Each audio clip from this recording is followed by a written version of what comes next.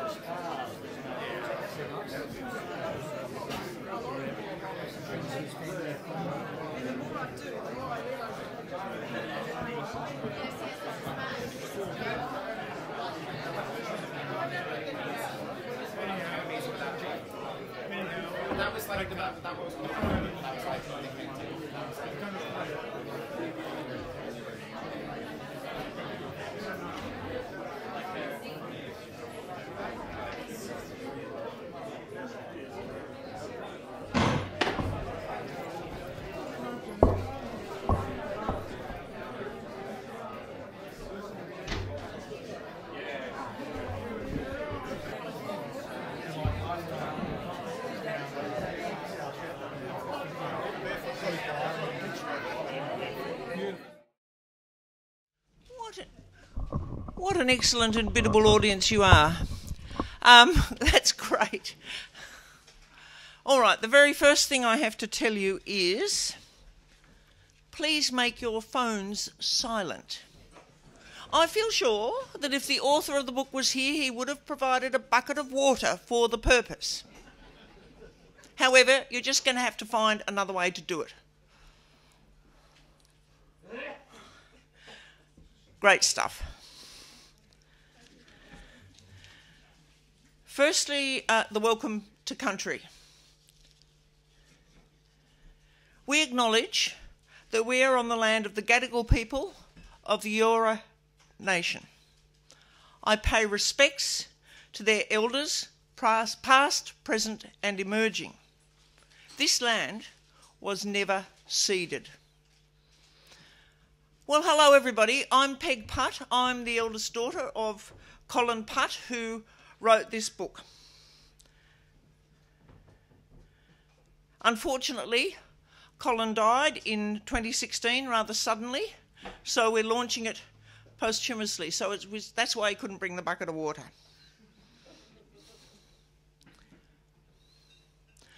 I'll start with the title of the book. Colin's working title was The Second Law. Meaningless probably to most of the population. The full title would have been The Second Law of Thermodynamics, My Take on Life. Imagine the rush for this one. It was my brother Gerard who came up with blown up, blown away, blown over and blown away. It felt instantly right. There are lots of examples of each of them, but then you'll have to read the book to find out. So that was the first part of the title, blown up, blown over and blown away.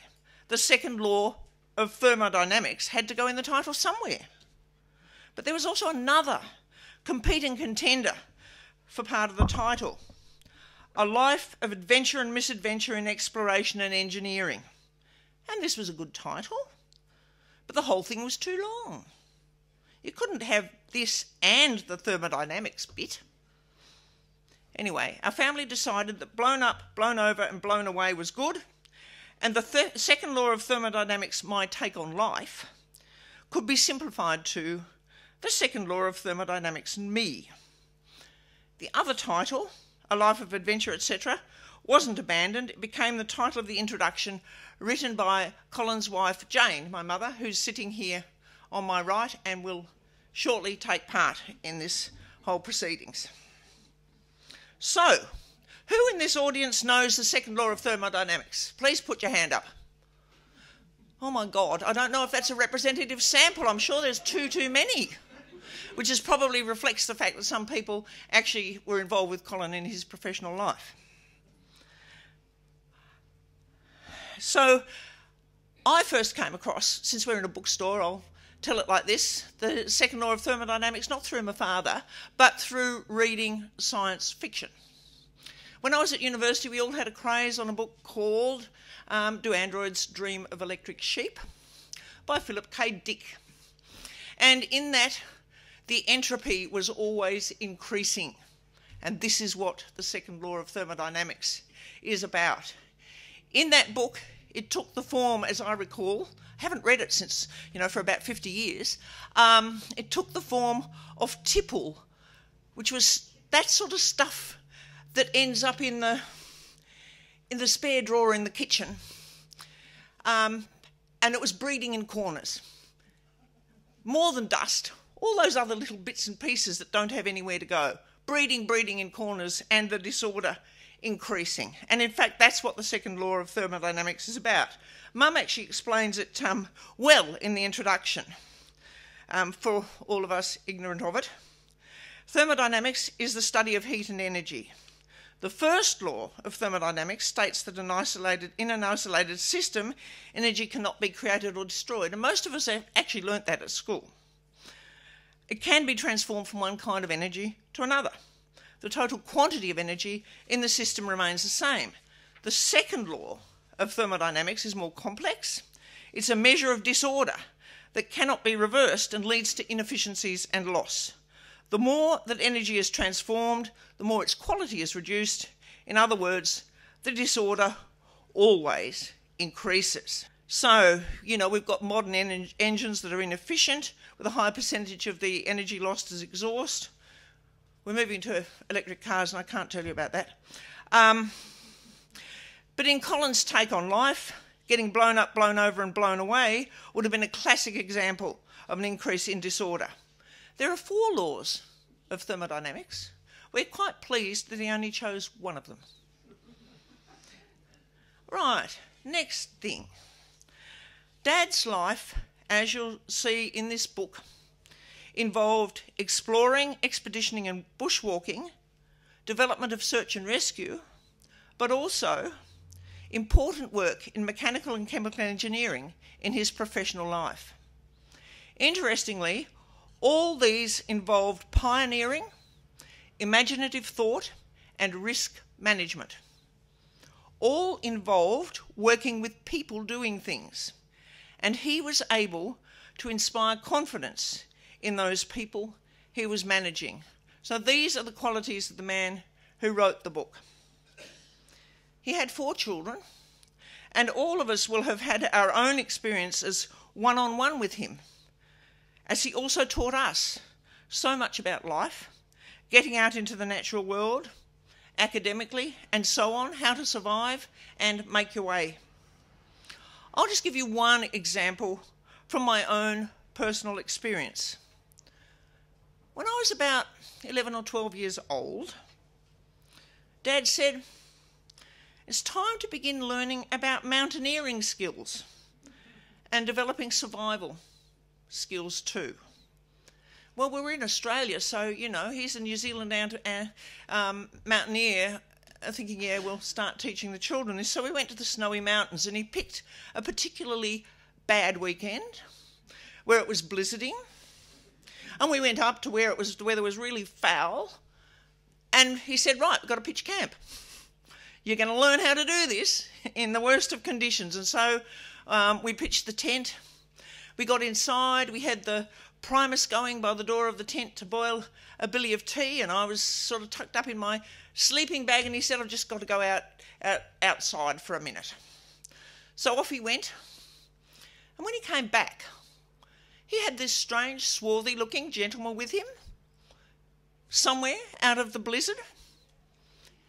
And he sort of was escorted this man in, and he also had a dead rabbit. So somehow he'd come across a rabbit and killed it. Don't ask me how. I've heard stories about getting rabbits with ice axes, but I didn't think it was true. And this bloke, who he'd found wandering around you know, on the verge of hypothermia. And so he said, I found someone who needs a bit of help. Let's, you know, come in, let's sit down, let's get him warm. We put him between us in the, you know, in our sleeping bags. And Dad said, and I think I better cook some warming food. And he turned to this man who was clearly Middle Eastern and had broken English. And he said to him, I've got this rabbit and I'm going to cook it into a stew, but first I need to ask you whether your religion will allow you to eat the rabbit. And this man looked up and he said, oh yes, that would be very nice. He said, I'm a Zoroastrian. I'm even allowed to eat human flesh. So that's the sort of thing that happened when Dad was around. Next we'll be hearing from my mother, Colin's wife Jane, but first I want to acknowledge her fundamental role enabling Colin to go expeditioning and have such great adventures. She kept the home fires burning, looking after us children and everything on the domestic front. Other mothers at school told her she was crazy and shouldn't have let him go, but she believed that it wasn't right to quash his enthusiasm, but rather he should enable those enthusiasms. She also took us children on our own terrific adventures, one of which included trekking with the three youngest across the main island of Fiji in 1971. Now, to speak briefly and officially launch the book, I introduce Jane Putt.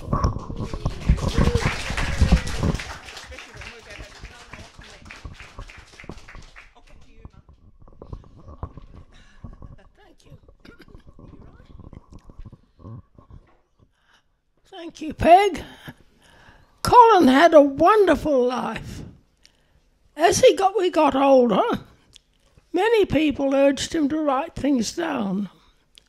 All the tales of adventure and misadventure, of blowing things up, of things that he fixed and of problems that he solved, the expeditions to wild places and to events along the way. Thank goodness he started on his autobiography and also recorded his memoirs for the National Library of Australia. He died before he could finish the book, but fortunately our niece, Jill Kenny, and many others have completed it. My thanks to them. Life with Colin was never dull or conventional. His expedition, his exploring of adventure, and the world was at his core. I am so pleased that his record of his life is now published, and I feel sure he would be grateful and proud that this has happened. I declare Colin's autobiography launched. Thank you.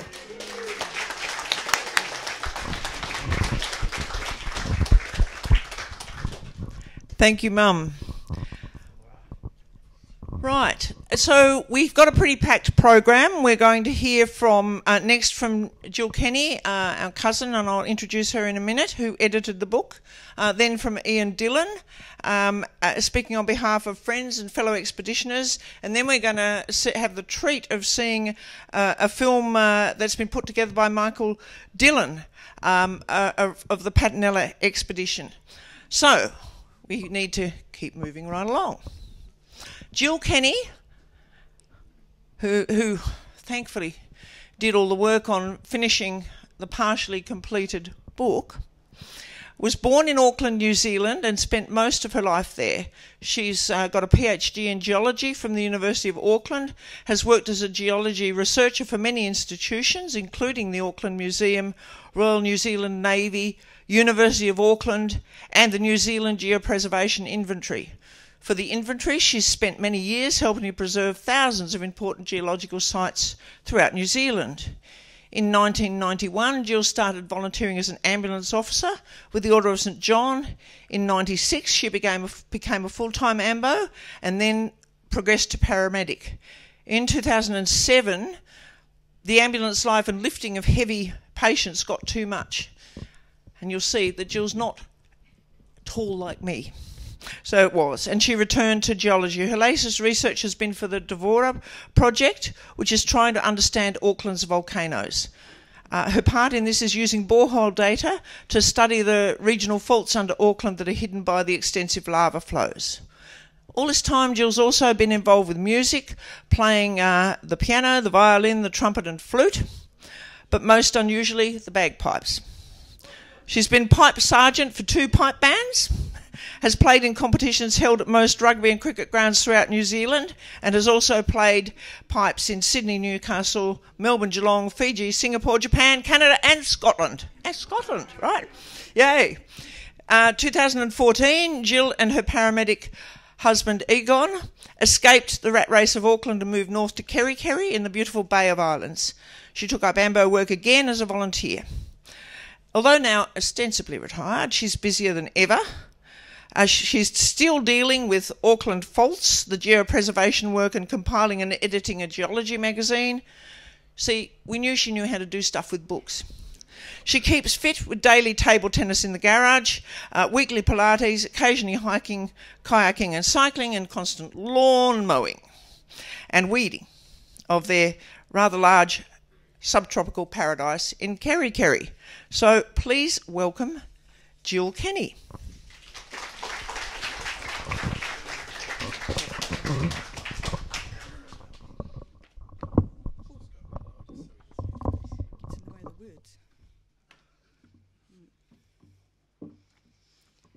Thanks, Peg.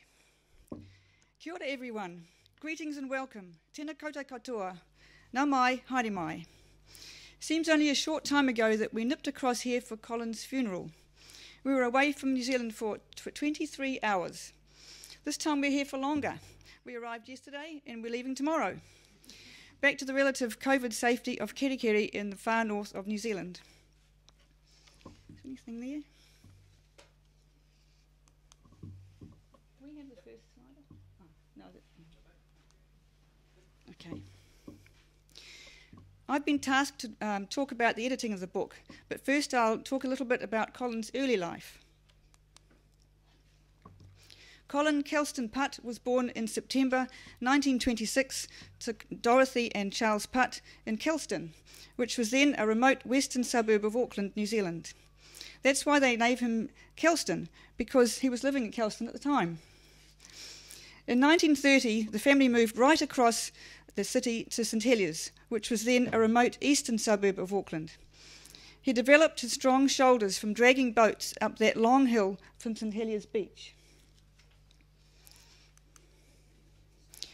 Colin met Jane in Christchurch in a foot massaging session to relieve her cramps.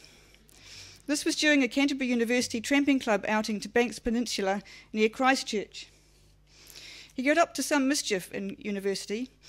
There was the game of passing steam through the handlebars of parked push bikes so that they were untouchably hot when their owners came to ride them away, and the organising of the inaugural bike race up the Avon River that flows through Christchurch.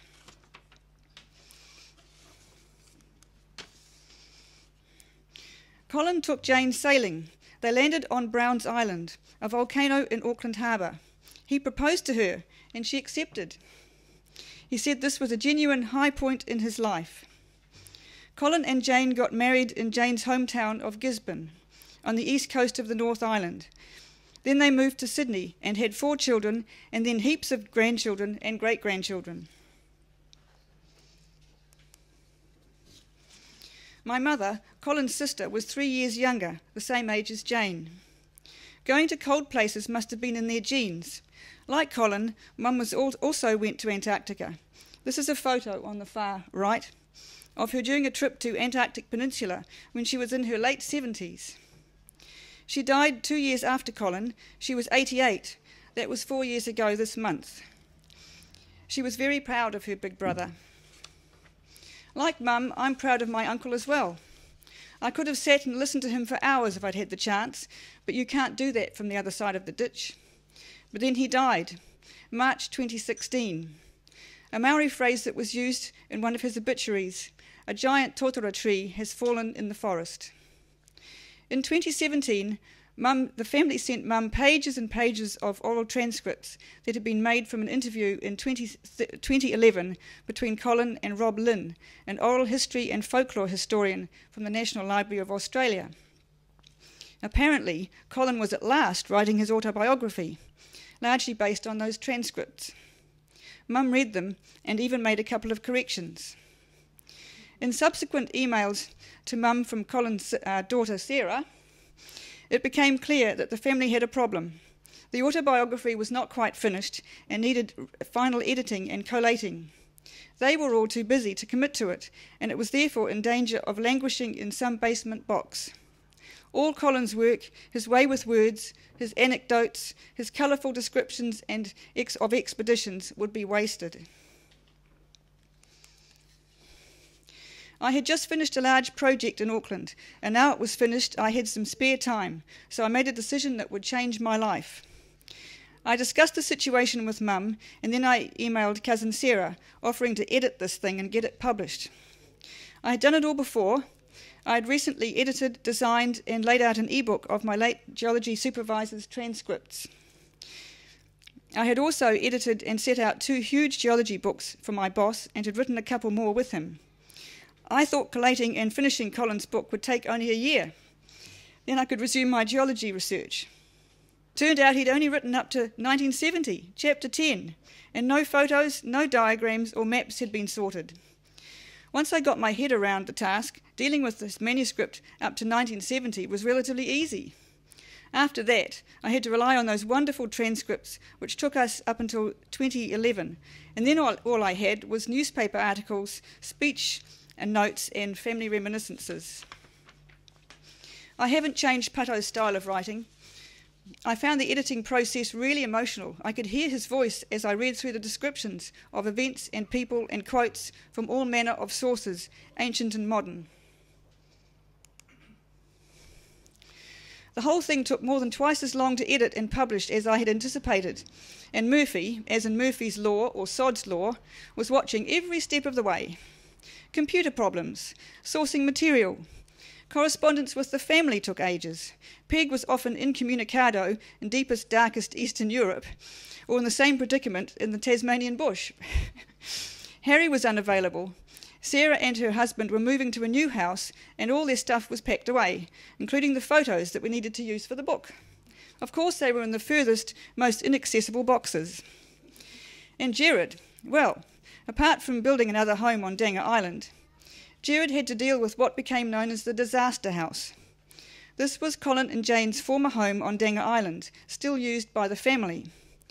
On a dark and stormy night, it was cleaved in two by a falling gum tree, missing a sleeping family member by millimetres.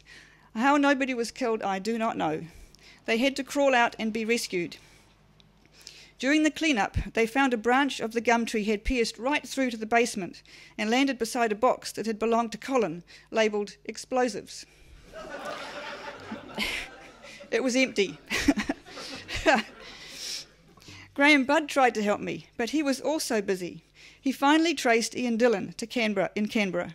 Fitz, as people know him, had worked with Putto for many years. Thank goodness he was able to roll up his sleeves and muck in. He and his wife Judy have been incredibly helpful, and that help has lasted right through to organising this book launch. And then Murphy struck again, and along came COVID.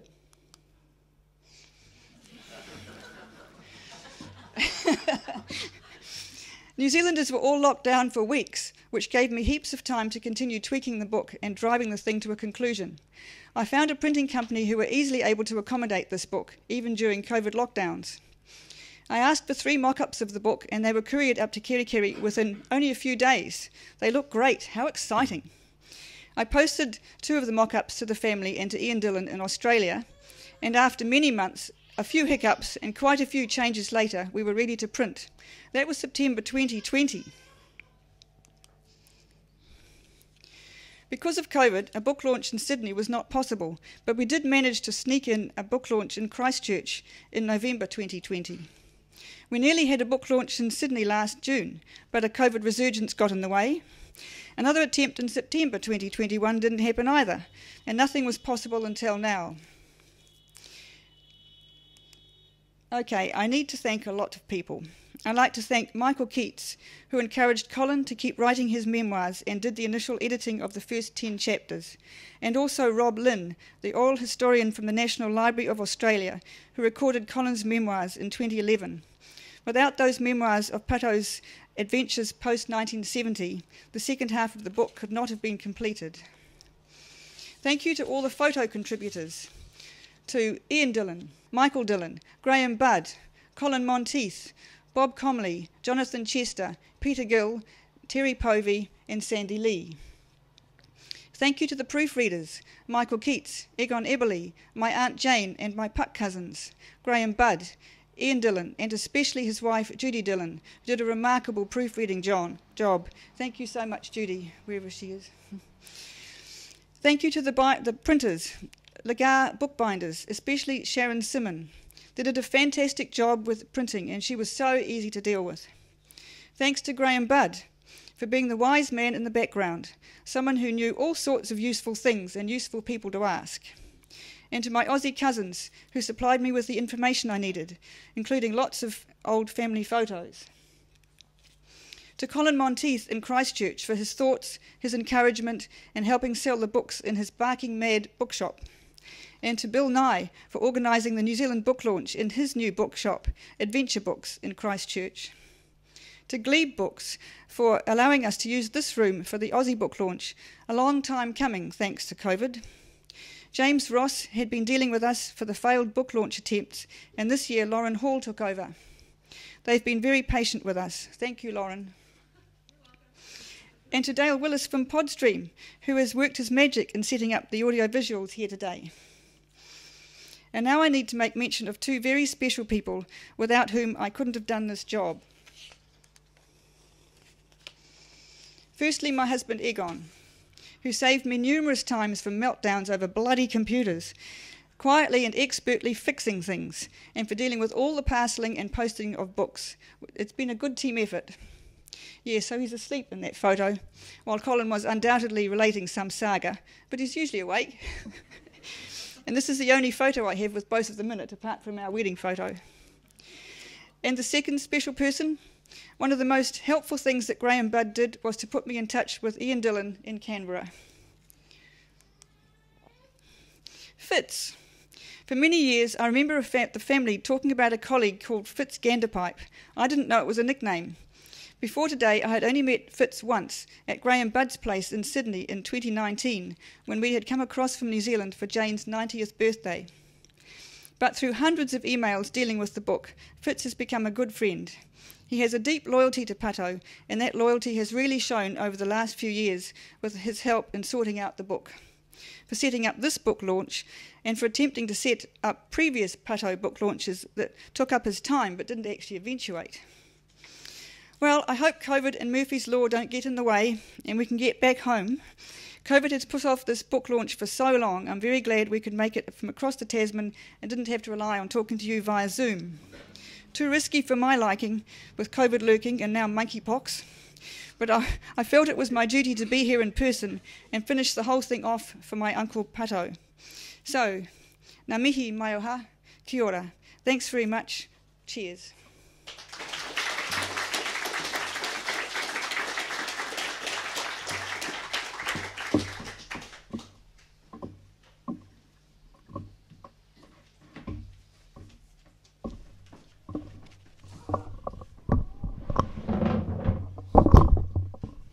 Mask juggling, I'm still getting used to it.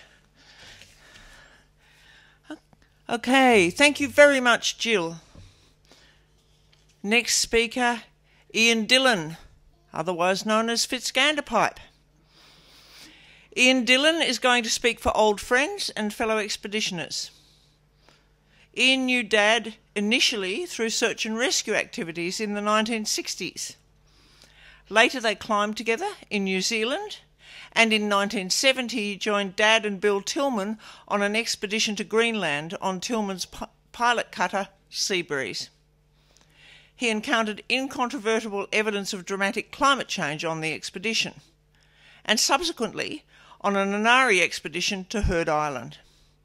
He and his wife Judy, as you've heard, assisted Jill in the development of Colin's manuscript. Welcome, Fitz.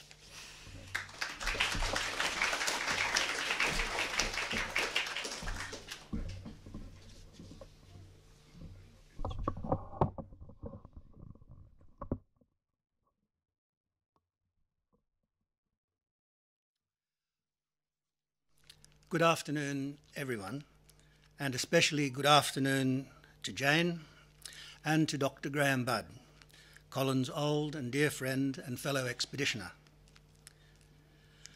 There were many Colin Putts, and each of us at this book launch will remember different Colin Putts. We honour all of them today. He was a loving and nurturing husband and father, a distinguished engineer with ICI, a stimulating and supportive colleague at Sydney University. He was an admired and highly respected companion in the mountains and on small boats in distant waters. Notwithstanding Colin's modest disclaimer in Mike Dillon's film that we'll see shortly, in all of these settings we knew him as a consummate leader. We also knew his erudition, his wisdom, we knew his equanimity, we knew his generous spirit, we knew his boundless good humour, his laugh. We knew his thought-filled silences. But there is also one Colin Putt whom we all knew, whom we remember clearly, and that was the man who, with every breath he drew, demonstrated that his core element was granite-hard integrity. I had the privilege of knowing Colin for half a century, for 51 years. I had the great good fortune to know him as an inspiring mentor, as someone who gifted me wonderful opportunities, as a fellow expeditioner, and as a loyal and generous friend. Like so many who knew him in the mountains and on small boats, I knew him as Putto. When my wife Judy and I became involved in Jill's project to complete Putto's book, I approached the draft he had left us uncertain as to what I would find. What I found from the first page was delight and surprise, for what I found was the man himself. The writing was precise and accurate, it was closely observed, it was wise. And like the man, the language was expressive of character and values. And every page showed how he loved life and lived it to the full. I met Colin in early 1965, on the day that Patanella returned from Heard Island, an expedition to climb Australia's highest mountain, BEng, had been organised by Warwick Deacock, Graham Budd and Putto. It had been a resounding success. Patanella, a tough little steel schooner that had worked on the west coast of Tasmania as a crayboat, was chartered for the voyage, and on advice from Putto and Graham, Bill Tillman was invited to join the expedition as skipper. No better skipper for such a venture existed. Tillman was an iconic figure in mountaineering and expedition sailing circles. He had been a gallant soldier in 2 world wars, had pioneered lightweight expedition mountaineering and exploration in the Himalayas. He had led the 1938 British Mount Everest expedition. After the Second World War, he had used Bristol Channel pilot cutters to sail to smaller mountains in the Arctic and subantarctic. In early 1965, I was a stripling youth. I had joined a large crowd at the Cruising Yacht Club to welcome Patanella. It was a brilliant Sydney Harbour morning. There was bright sunshine in a hard blue sky. The sea sparkled with 1,000,000 cut diamonds. And there was Patanella, a working boat with a travel-stained hull, sails discoloured by months of hard work in the Southern Ocean. The ragged, baggy wrinkles hanging off her stays looked a little like battle standards. And there was the crew, bearded, tanned and lean, vaguely piratical in well-worn expedition clothing. The whole scene screamed out adventure, and only a little imagination was needed to transfer the scene unfolding in front of us to Homer's Odyssey. Here were the Greek heroes returning home from Troy. Battle done, victory secured, the long and hazardous sea voyage over, the comforts of home awaiting. In the following years, I got to know Putto well, mainly through search and rescue activities. In the 1960s, rock climbers and bushwalkers assisted the police search and rescue squad with off-road searches. Putto used his engineering skills to develop novel methods for raising stretchers up cliffs and waterfalls. One memorable search and body recovery started with a drive into Megalong Valley. We had arrived at the Katoomba police station at about 2 a.m, and Putto had spent a few hours drafting the plan for a comprehensive search for a missing party.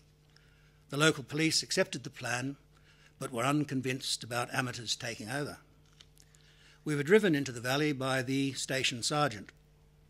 Polite chat revealed that this burly sergeant's hobby was the history written by the Jewish historian of the Roman Empire, Flavius Josephus. Sensing a tactical opportunity, if not victory, Putto changed gear and then let fly. An encyclopedic knowledge of Josephus was quickly revealed. A few singular insights of his own were thrown in, and for good measure, he quoted selections of Josephus's text that he just happened to remember. By the time we arrived in the valley, the sergeant was fully on side. We needed to cross the Cox's River, which was in high flood. The river was like some writhing mythological beast, alive and roaring along. Great pressure waves flung spray high into the air. Using a party of university bushwalkers stranded on the far side, Putto devised a method for getting across using a very long rope supplied by the police search and rescue. It was laid on the surface of the river at a steep diagonal. Four of us went across with chest harnesses. At about thigh height, the current whipped your legs away and you flew down the taut rope, bouncing over the pressure waves and then ploughing into and under them. I recall no fear as I waded into the river, just curiosity about what the experience would be like. In retrospect, I realised that my somewhat insouciant response was simply because I had faith in what Putto had devised. It was Putt design, Putt designs worked, period. Putto's autobiography tracks and amplifies the journeys in his life. All journeys, to some extent, are allegories, and the earlier reference to Homer's Odyssey is no accident, for there is an epic quality to Putto's life, and much of what he attempted was on a heroic scale. This is particularly so with the expeditions that punctuated his life. The first was to what was then Dutch New Guinea, where he led an attempt to climb the Carstensz Pyramid. The mountain was remote, almost inaccessible, and the expedition also had to contend with unusual complications, such as being attacked by local tribesmen using bows and arrows. And then there was his last project, the Mongolian wind wagon, where he sought to reconstruct a land sailing wagon that Mongols had used in the 7th century on the grasslands of the steppes. The plans had been found in a manuscript at the Needham Research Institute at Cambridge University. In between, there were expeditions to the Arctic and Antarctic in small boats, and then one in the middle, when Putto helped research and then build a replica sailing trading vessel that the Roman historian Pliny the Elder had described as trading along the African east coast. The boat was built and then sailed successfully from Bali to Madagascar. I have wonderful memories of journeys with Putto. One was to climb Mount Darjak in the Godley Valley in New Zealand with 2 Canberra climbers, John Cashman and John Wanless. We climbed Darjak from a palatial snow cave, but at the top we saw that the main range was already under a roiling mass of black clouds and that a great storm was blowing in from the northwest. It was clear this storm meant business. We climbed back to the snow cave, packed quickly, and in the late afternoon bolted back down the Godley Glacier, heading for the safety of a hut. As the light faded, we were overtaken by the storm. We were lashed by sleet and then huge wind gusts. It was the first time I saw someone picked up by the wind and thrown tumbling through the air like an autumn leaf. It was already dark when we climbed off the glacier, but to get to the hut we had to traverse below some big bluffs. Suddenly we were in a rockfall. Rocks exploded around us and the air filled with an acrid smell like cordite. We reached the hut quite late, in inky darkness, accompanied by thunderclaps that boomed and echoed around the valley, lightning flashes and torrential rain. The godly had lived up to its name. On it we had met one of the greatest gods, Poseidon. Poseidon the storm god, Poseidon the wrecker, Poseidon the thrower of thunderbolts.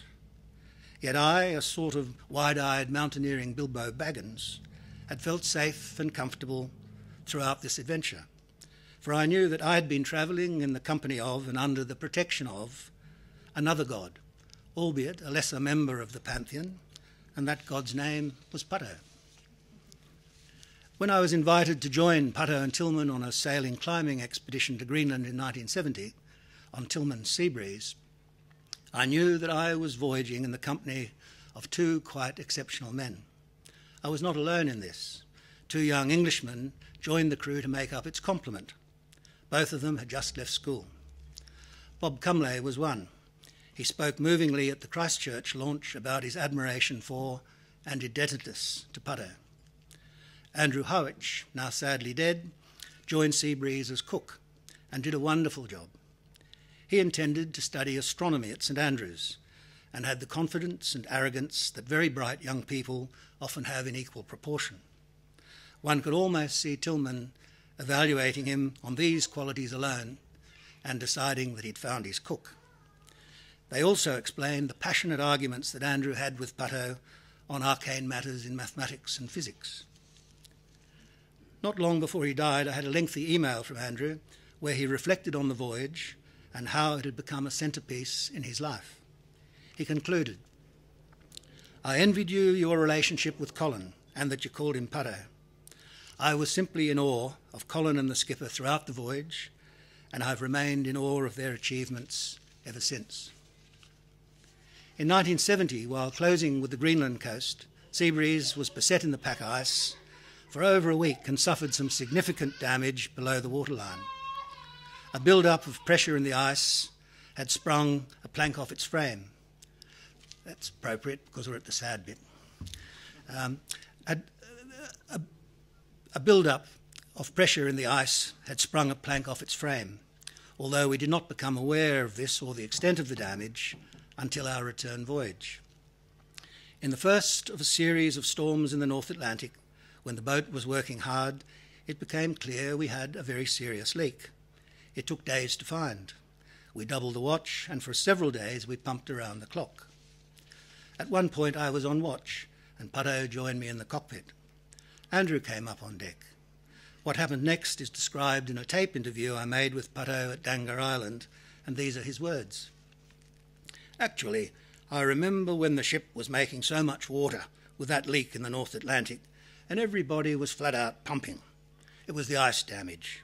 I saw Andrew or Bob, one of the young members of the crew, looking rather wistfully at the ship's dinghy on deck, when the ship was possibly sinking. And I had to say, look, I'm afraid we're in the lifeboat already." It was Putto who found the leak. It was Putto who fixed the leak by fashioning a wooden strongback that fitted snugly between the frames and which drew the sprung plank back into place.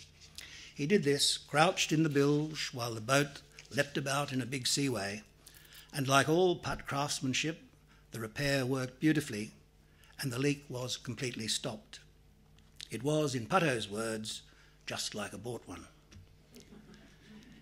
It would be presumptuous of me to comment on Colin Putt, the engineer, except as an observer of that engineer's demonstrable skill.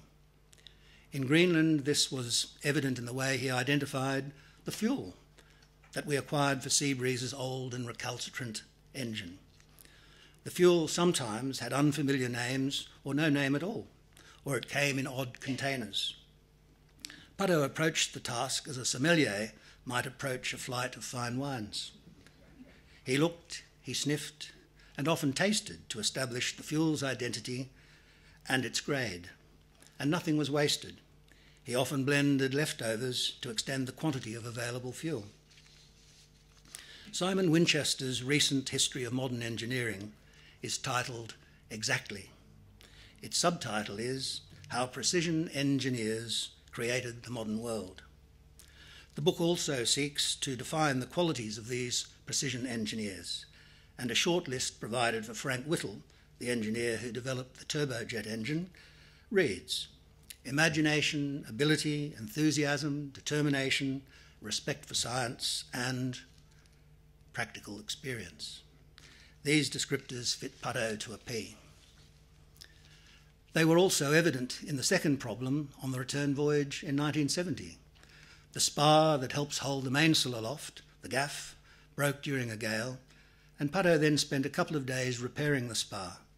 He ripsawed a plank of timber we just happened to have lengthwise to produce 2 splints and then shaped them to fit the gaff. He then made some brackets from a galvanised bucket.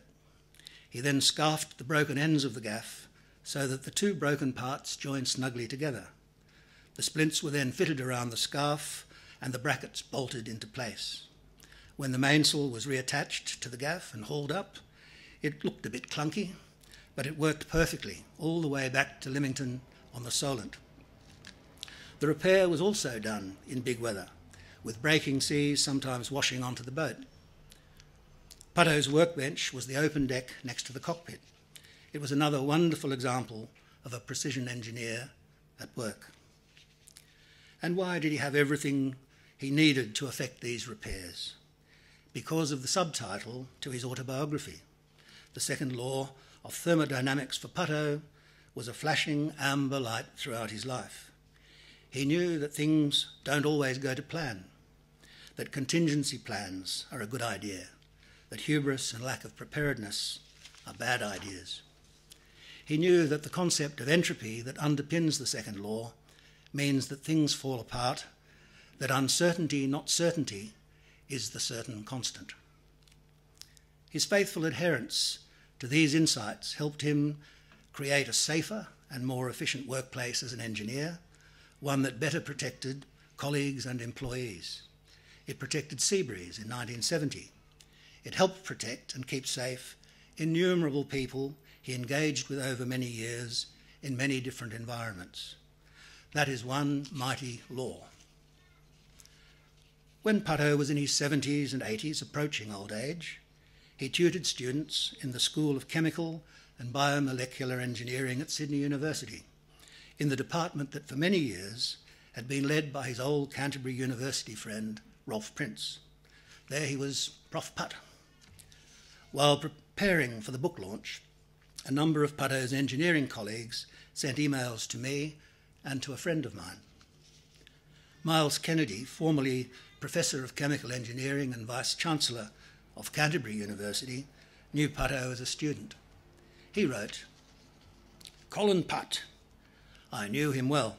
He and Rolf Prince were a year ahead of us. They caused us endless trouble.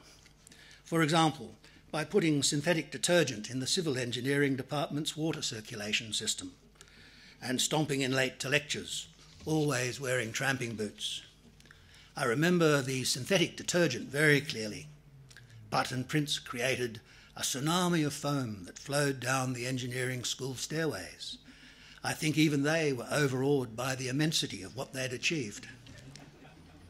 As for the tramping boots, I still remember the warning that threatened us if we tried to emulate Putt and Prince." Professor Ali Abbas, Professor of Chemical Engineering at Sydney University and acting head of school, wrote, "I have fond memories of Colin. As an undergraduate student, Colin was my instructor in the lab. And then later as a postgraduate student, I had immense pleasure to work with and learn from Colin during my PhD studies.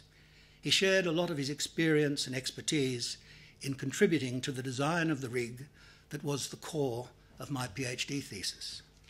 I later had the pleasure of having Colin as a colleague in the school, and he continued to share his passion for engineering with the students in the design class.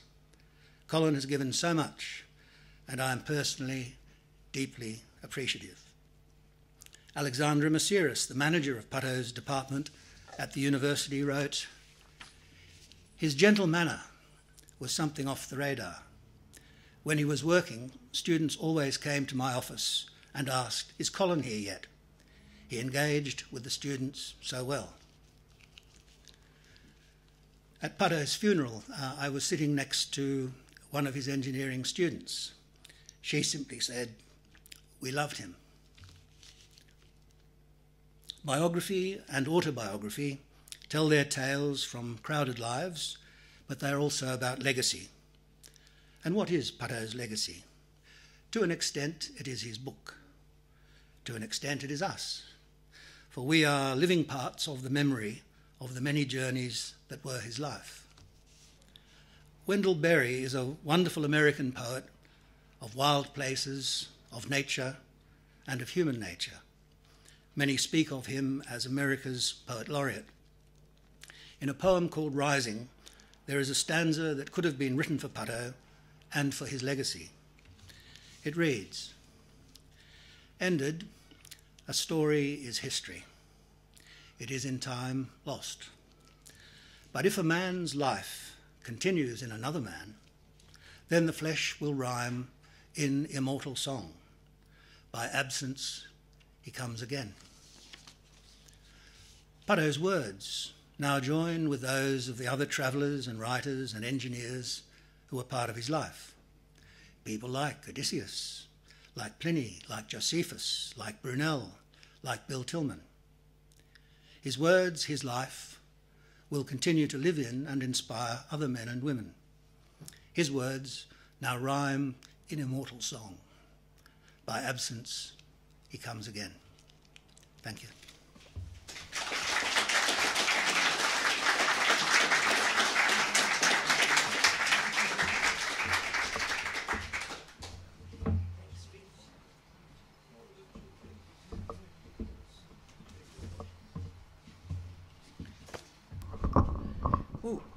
Thanks so much, Fitz.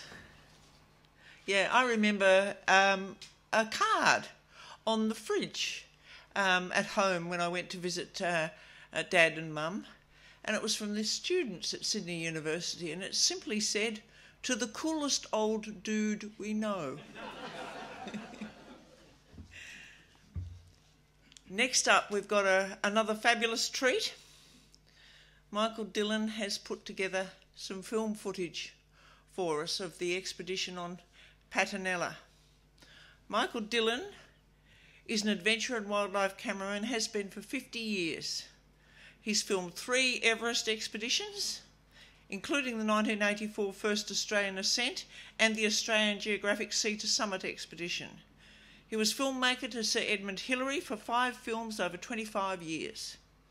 Other films include 2 Everest ballooning expeditions, a Karakoram base jumping expedition, 4 Antarctic expeditions, 2 English Channel swims, expeditions in Siberia, Irian Africa, the Andes, a journey by London taxi from Buckingham Palace to the Opera House, and parts of Tim Cope's journey from Mongolia to Hungary.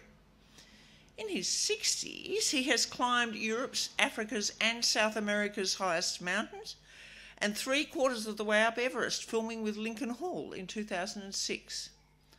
Since 2012, he's walked 3 times across the Simpson Desert, walked 330 kilometres from Inaminka to Birdsville, and done 3 Kokoda treks. His most recent film, Hillary Ocean to Sky, has received many international awards, and he's just been awarded the grand prize for lifetime's achievement by the International Alliance of Mountain Film Festivals. So we're pretty amazingly honoured to have him here. He's been working on a documentary film with Colin Putt in it, Dad, about the 1965 expedition to Heard Island and the first ascent of Australia's highest peak, Big Ben. And I'll leave Mike now to do the rest. Thank you. Thank you, Peg. My speech won't be as long as your introduction. but the thing is that what I have not done is ever done a trip with Colin, as some people in the room have.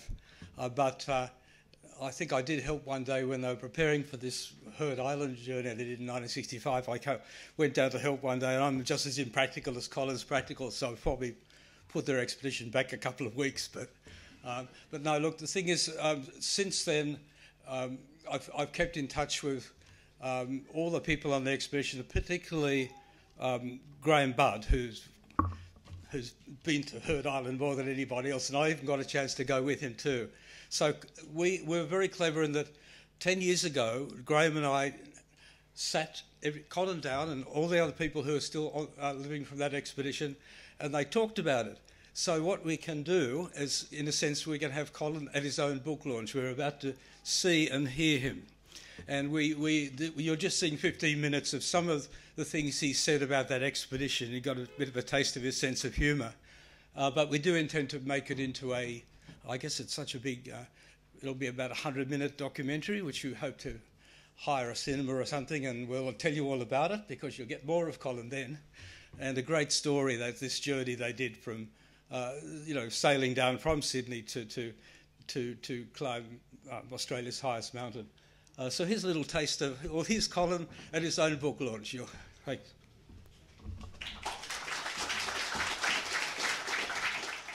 And I was the youngest and an apprentice expeditioner, and this was a mighty gift from Warwick to me. I reckon gift for a lifetime. As the years roll by, I just wonder more and more at it, and Warwick's vision that he'd create this journey where we sailed to an island of fire and ice. How good is that? And land on the island, and then this peak that hasn't been climbed, and sail home. It's just forever exciting. Yes, well, I first heard of the expedition in 1963 when I was overseas on a business trip, and I called in at my company's headquarters at Millbank in London, and there was some mail for me. And there was a letter there from Warwick, which was quite brief and to the point. It said, "We are going to Heard Island next year. Can you come?"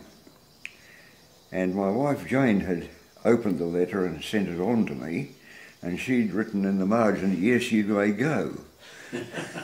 So I went. And I guess this is the disappointing story of my going on expeditions. Everybody expects you to go because it is there or because it's a challenge or something. But I go because somebody asked me. And I'm content to be a supporter rather than the leader. I'm not very good at that. So here was an expedition I might be able to support with my knowledge of machinery and ships, and my limited ability as a climber, and I went along. I think I wrote the letter to Kellogg's, the cornflakes and breakfast food people, asking whether they'd like to donate 200 weight, I said, of assorted breakfast foods to the expedition. "Oh yes," they said, "we'll send it along. Where do you want it delivered?" So I gave them the address of my garage at Hornsby, where we were stocking up with all the bits and pieces for the expedition. And a big van arrived with 200 weight of assorted breakfast foods on board. And when it was unloaded into the garage was full. It's very voluminous, this stuff. So we had to do something about this.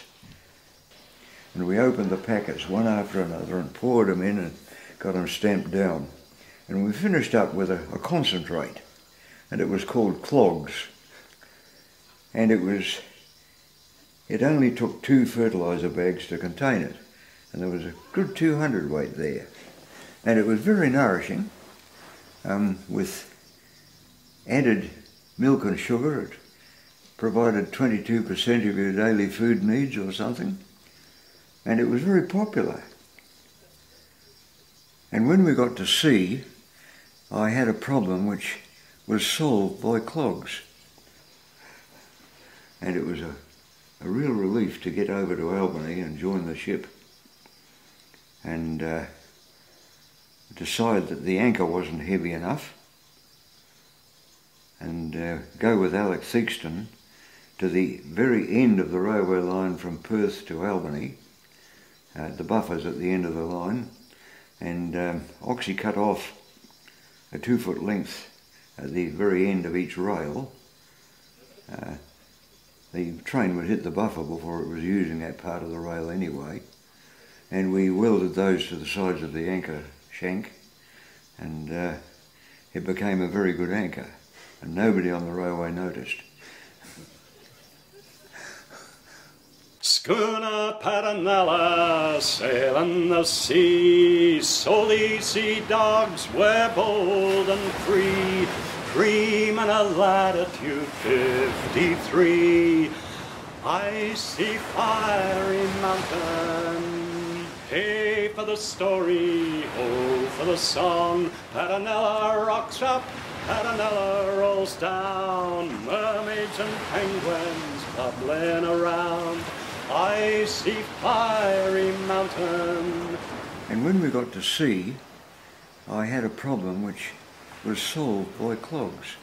We had this bitumen cork coating on the deck, and it was on the deck, of course, in way of the big lead blocks for the headsail sheets, and these heavy blocks shackled to bolts to eye bolts on the deck would, when you're running before the wind with the headsails empty, they would flog the deck, bang, bang, bang, from side to side, and they knocked the bitumen cork off in every part of the area they could get at, and the steel deck underneath was starting to rust.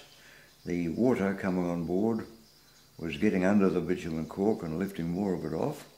I had to do something about it. We had plenty of cement on board for stuffing into holes if they appeared in the ship's hull, and to make concrete all we wanted was sand and gravel, but we didn't have any sand and gravel on board. The nearest sand and gravel would be on the bottom of the sea, which at that stage must have been about 1,000 fathoms down, not accessible. So I thought, what have we got on board that's nearest to sand and gravel? And it was clogs.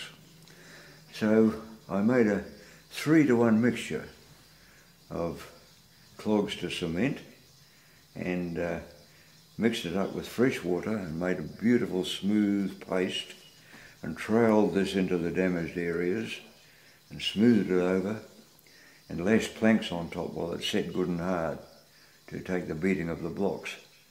Now, once it had set properly, I took the planks away, and the blocks proceeded to beat hell out of it, but they couldn't get anywhere. They just couldn't damage this stuff.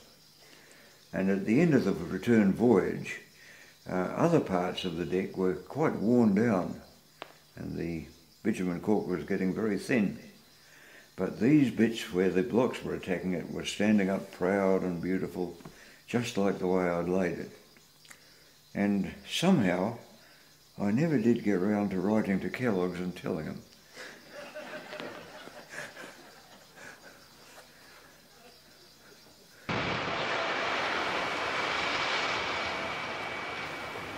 There weren't very many incidents, but one I do remember involved me in the middle of the night. As the ship's engineer, on the way down at least, I had nights in and sleep. I wasn't on watches, same as the cook. A rather privileged position which I didn't really deserve, and too bad. Anyway, I had a bunk, or half a bunk. Malcolm Hay and I shared this bunk, which was about 8 feet long, and our heads were at opposite ends of the bunk, and our legs crossed over in the middle. And at the head of my bunk, I drilled a little hole in the steel bulkhead through into the engine room. And I had a wooden plug on a lanyard that you could stuff into this hole if the ship was about to sink, for the reason of there being a hole in the watertight bulkhead. But normally I would sleep with the hole open and my ear against the hole, so that if anything changed in the engine room I would wake up and do something about it. Well, I was sleeping peacefully like this one night when people came along and shook me by the shoulder and, get up, come and see what's wrong with the steering, come and fix it, the ship won't steer. And oh dear, I thought, you know, steering gear failure is about the worst thing that can happen apart from the bottom falling out of the ship. And I rushed up on deck and with a torch, and there with the watch on deck, someone still standing at the steering wheel, but they showed me that the steering would no longer turn. You could turn the wheel a couple of spokes and it came up against some sort of rather springy resistance. Turn it the other way a couple of spokes and the same thing happened. It just wouldn't move. And the ship was trying to sail in circles. The steering wheel we were using for sailing the ship was on the after deck between the aft of the mainmast, but forward of the wheelhouse. There was another wheel in the wheelhouse, but the skipper insisted that with a sailing ship, the man on the wheel has to be out there in the wind and where he can really see and feel the wind and the sails. And he was quite right.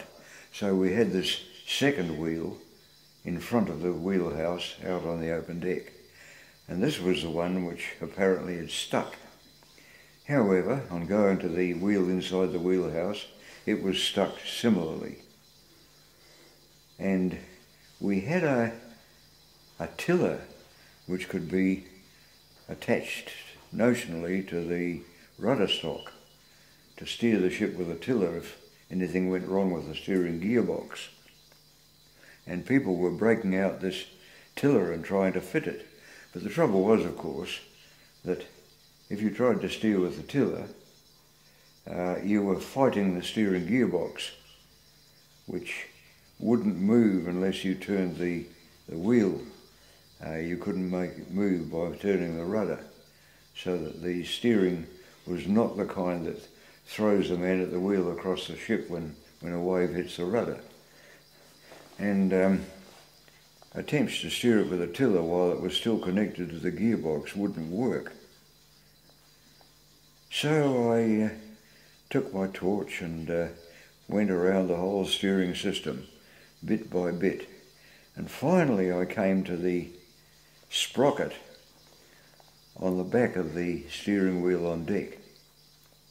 And this was inside a metal cover to stop people sitting on the bike chain and sprockets that were operated by the wheel.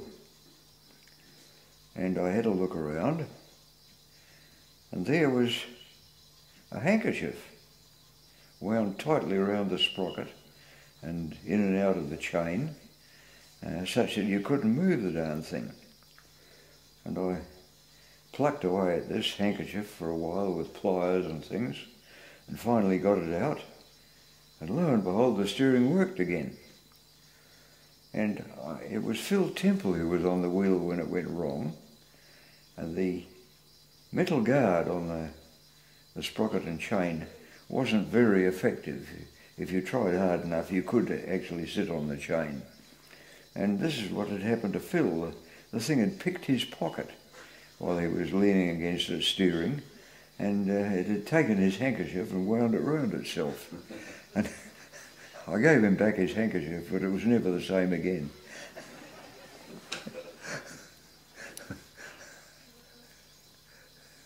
We gnarly sailors love laughing at gales, singing our songs and jawing our tales of puddings and dolphins, selkies and whales, icy fiery mountain.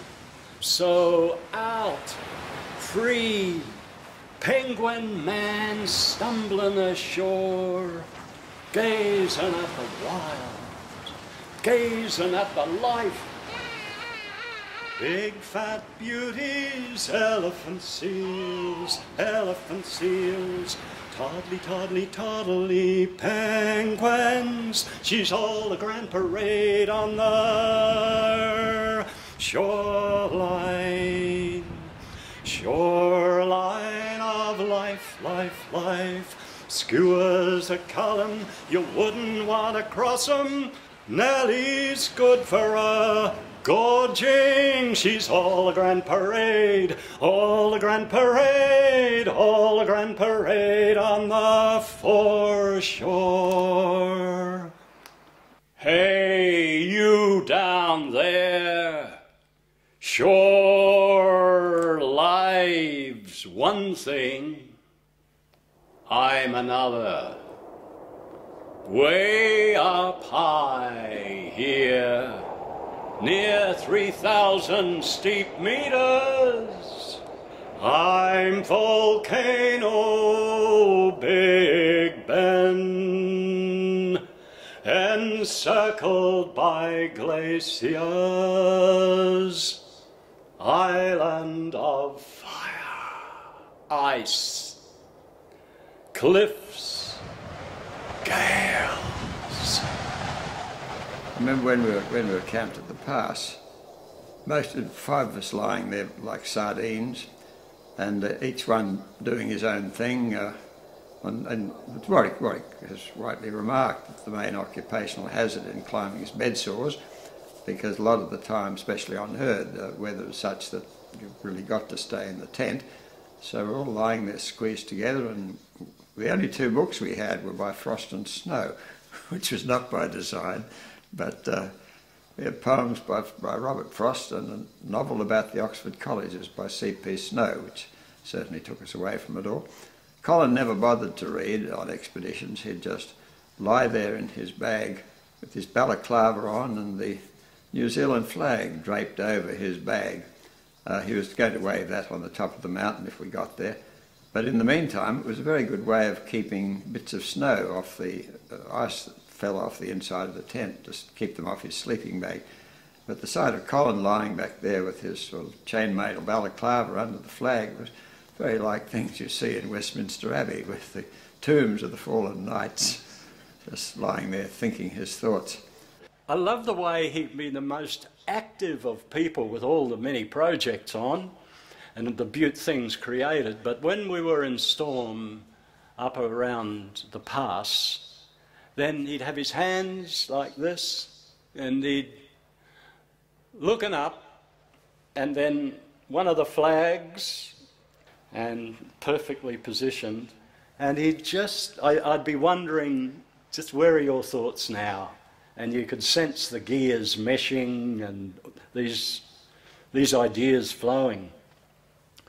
And I was pretty keen on learning more about engines, and I think when we were sort of side by side, positioned side by side in the pyramid tent, I said, will you explain how a motorbike engine works, please, Putto? And he took me through, I did a beautiful motorbike engine course there with Putto on herd.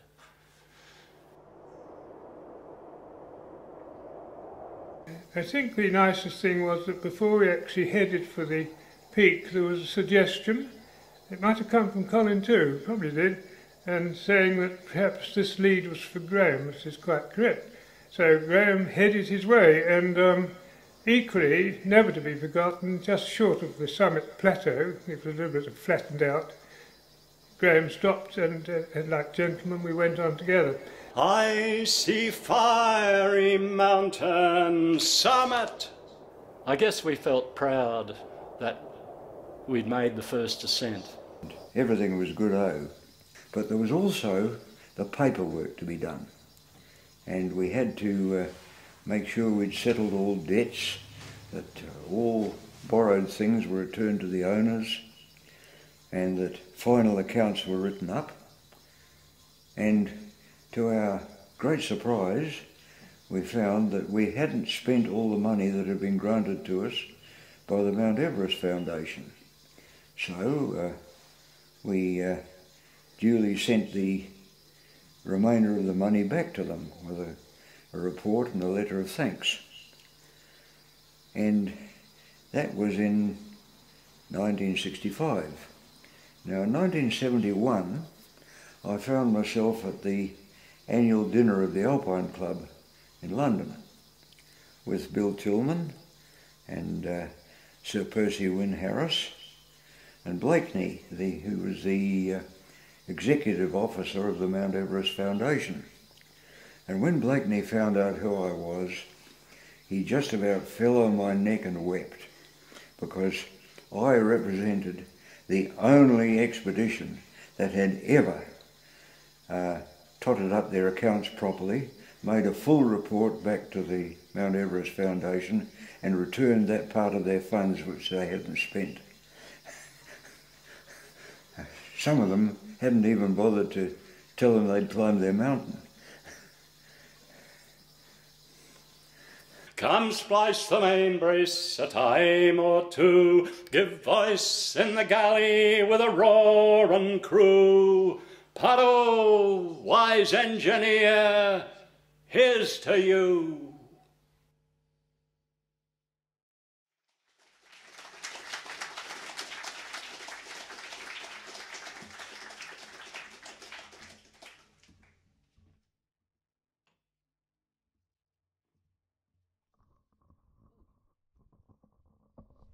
Wow, wasn't that great?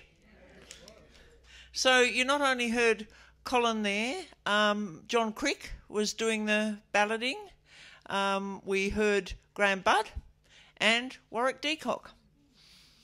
One thing that you may, I know, and I don't know how many other people do know now apart from the Putt family, but a photograph of all of them on the summit of BEng was published on the front page of the very first edition of the Australian newspaper. And when they celebrated their 50th anniversary some years ago, they reproduced that front page with that photograph on top of BEng with the flags. Well, now it's my duty to thank everybody, and I'm always mortified about this because I know I'm going to forget someone important, so please don't feel like I did it on purpose. I need to very much thank Jill Kenny for her editing and finalising the book. It was a huge undertaking, and she was polite about it, but dealing with the Putt siblings was definitely like herding cats. Without Jill, I doubt that the book would have been published. All those others who proofread, who encouraged Colin to write in the first place and led him through the discipline involved for publication, including in particular Michael Keats. To Rob Lynn for recording Colin's recollections for the National Library. To Ian Dillon, who's played such a fundamental role all the way through, been instrumental in organising this book launch too, twice over, as COVID blew up the first one, but it never got quite blown away because we've got it back here for you today. And of course to Mike Dillon for putting the film together. To James Ross and Lauren Hall and all at Gleebooks, they've been just marvellous and very accommodating. To Dale Willis of Podstream for organising all the techie bits, for broadcasting this launch online, because we're online as well as here in the Gleebooks upstairs. And again, thanks for putting up with all that rescheduling. To all those others who've been part of the process along the way. In particular, a mention to Graham Budd, a long-time expeditioning colleague of Colin's who I believe originally suggested Gleebooks as the ideal launch venue. And he's also been on board all the way through with organising this launch. The Putt family, Jane, myself, my brother Gerard, my brother Harry, my sister Sarah, and all the Putt in-laws and outlaws, some of whom are here. We're very, very grateful to all of those that I've mentioned and all the others besides who've helped to make this book finally come to fruition and have this launch. As well as, of course, remembering Colin, who has so beautifully captured not only his life but the essence of himself in that book. Thanks also to all of you for coming today. And buy up, you know, enjoy the book. And we really hope that you do enjoy the book, that is. We've got a bit of time left in the shop so we can hang around and have a chat to each other and so on.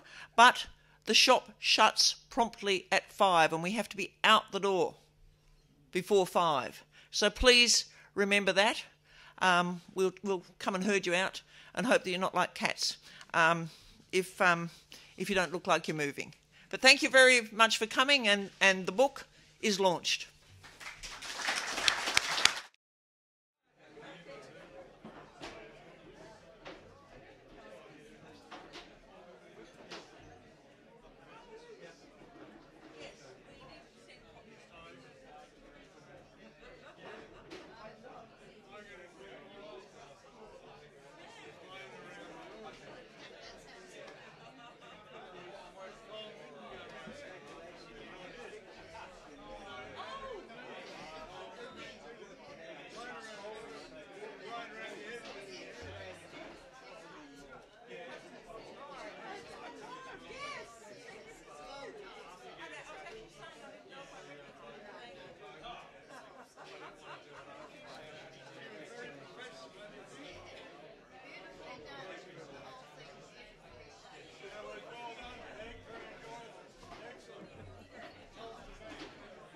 See you, Margie.